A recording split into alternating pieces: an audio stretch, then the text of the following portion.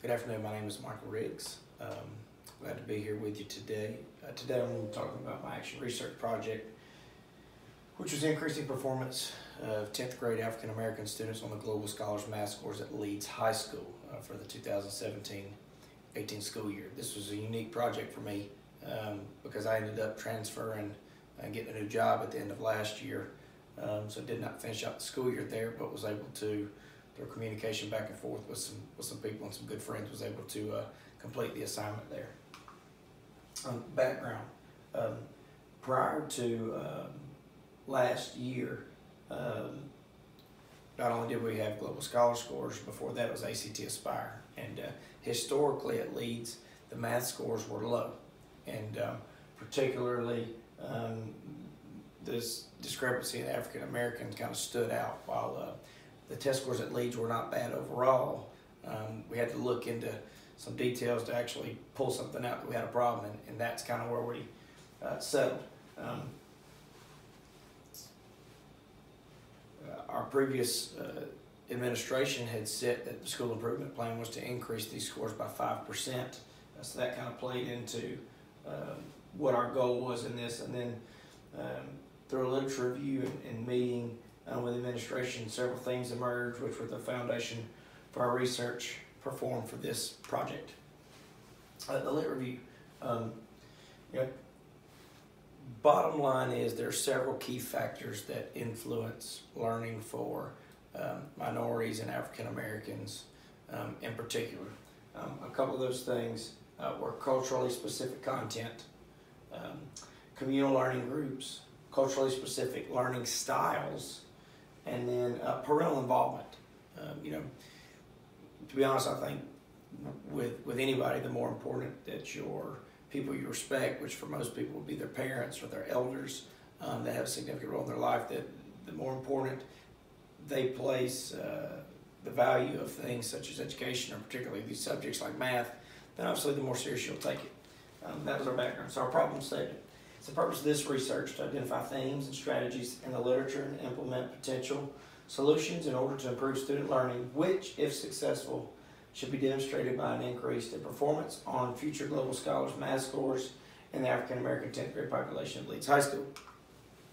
Our hypothesis and definitions. After 10th grade math teachers at Leeds High School implement culturally specific problems and examples into their teaching, create and promote communal learning environments, and increase parental involvement, 10th grade African American students will improve their scores on the mathematics portion of the performance series test. All right, so our study population. Our study population was 10th grade math students who are currently enrolled, or 10th grade African American students who are currently enrolled in math classes at Leeds High School. The design of this study is experimental by nature, and determining if the strategies identified from the review of literature, when implemented, have a positive impact on African American learning, increase the Global Scholars Mathematics scores in the 10th grade African American population at Leeds High School. There are a couple of things that we could do to be implemented that would help our students. One of those would be parent education to implement increased parental involvement. We have to get our parents involved. And how do we do that? Well, we'll talk about that next.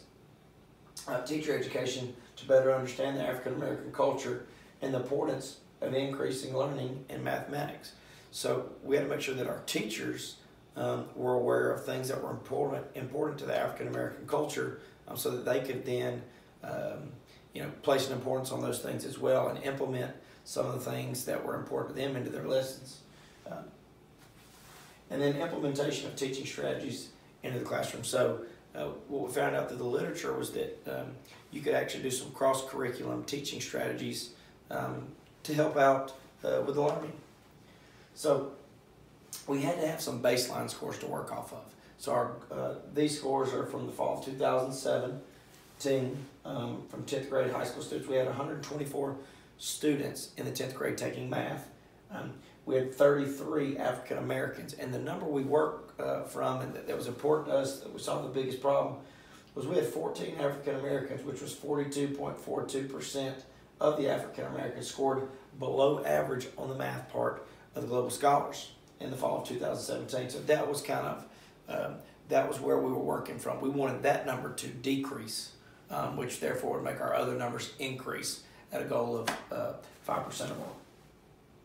So procedures, we had to, the first thing we wanted to tackle was parental involvement. So in order to do this, we had to get a questionnaire answered by our parents. This is one that we constructed. It was very simple. We did it at our a parent night at school where they come in, and we met with our 10th grade math parents and just asked them to simply, before school even gets heavy real quick, a score of 0, 1, 2, or 3 with a high score of 12 out of 4 questions. Just simply, do you check your child's homework? Never, monthly, weekly, or daily. Score at 0 to 3. Do you discuss events at school? Attend your child's events at school. How often do you know about what is going on in your child's classroom, tests, projects, etc.? What this did would give us a baseline of how involved they are in their child's academic school life. We would do the exact same questionnaire at the end of the semester to see if we have increased that. Now, some things that you end up finding out through this is there's some issues that you can't necessarily guarantee. Parents can obviously lie about this. They can feel insecure in how much time they have previously spent or lack thereof, and don't feel the need to be truthful. They could not fill it out altogether. You can't make parents do things. So there were some outlying factors that we could not control, but we tried to do our best. One of the things we had to do from a procedure standpoint was make sure that our teachers were educated about the problem and what our goals were and what we're going to do to implement that. We want to make sure that our teachers were educated on the literature. We held a professional development at some point during a half day to kind of, for the math department to help them understand what we previously talked about. And then the implementation of this in their actual classroom. So one of the things we found was that by including word problems in math and using reading comprehension strategies, math scores would go up. So students could read about things that interest them, then they were more apt to be successful on the math test. And then, for example, using a reading comprehension strategy like a diamond organizer, which we'll talk about in the next slide, and then cultural references used in at least 50% of the problems, and then communal learning groups where at least one African American student was included in that, whether that be a study group, a homework group, a self-teaching group. But they found out through the literature review that small group setting, African American students were more apt to learn. The diamond organizer was interesting because it was a reading strategy where normally you would fill out and answer these questions based off what you've read. What they found out was for mathematics, students were able to express the procedure of thought in solving a problem, and then the teacher could go back and see where it was that they messed up, and so that they could train them to teach or to think differently when solving these problems. Pretty interesting. In the data collection, all right. So from a parental involvement questionnaire, you scored from 0 to 12, with 12 being as involved as you could possibly be. Baseline scores versus post-semester scores. Our average score was 8 for the baseline. It increased to 8.8 post-semester. Overall increase in parental involvement by 10% in all 10th grade students. And then for African American students, it went from 5.8 baseline to 6.1 post-semester, an overall increase of 4%.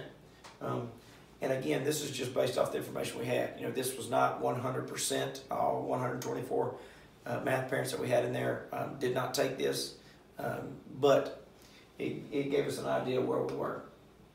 Our baseline Global Scholars math versus post-implementation. You can see here that this number originally for below average was at 42%, and now we're at 30% instead of the 42. So by doing that, all of our numbers, what we found in the mathematics, they increased by greater than 5%. We dropped that one down below So our administration was very happy in the results that we got. You know, the teachers initiated these changes over the semester. The scores were immediately available, which was nice about technology. And anyway, found out that not only did the African American test scores go up, but overall our math scores in general went up, and these strategies helped. So threats, we kind of talked about this briefly. You know, a parental involvement can't be required or managed. Parents could fill out the pre-questionnaire, post-questionnaire inaccurately. Previous education levels of the participants, that's another one that we hadn't mentioned yet, but you know, being a teacher is always difficult trying to reach every student.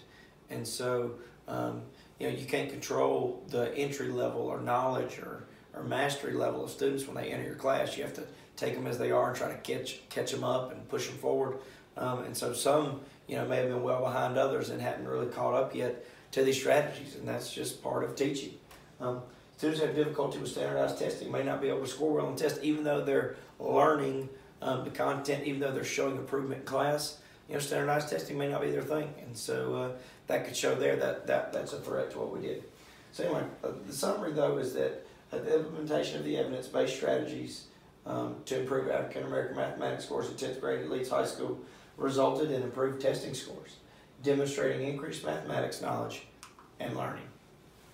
This is my reference slide, and then the instructional leadership standards that we mastered through this. The last project I want to talk about is my diversity plan at West Morgan High School, which I'm currently at now. You know, why did I choose this project? I came to West Morgan last year towards the end of April. I was new to the school. I thought it would be, this was one of the most diverse schools I've ever been to.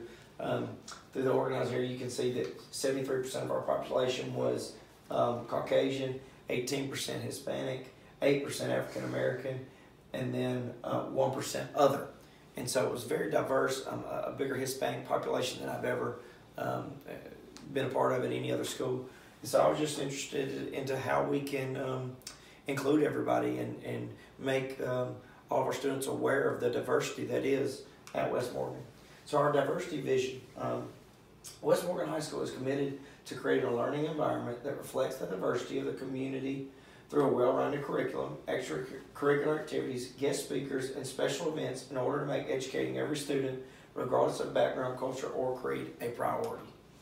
Our objective, there were several things that I thought were important that we could implement through objectives to increase our diversity awareness and make us a better group. The first was implement diversity professional development for teachers. You know, teachers need to be aware of this. And a lot of times they get caught up in the day-to-day activities and aren't really aware of what's all going around them. So anyway, I just thought we could do that. The other objective number 2 was to implement diversity training for school student leaders.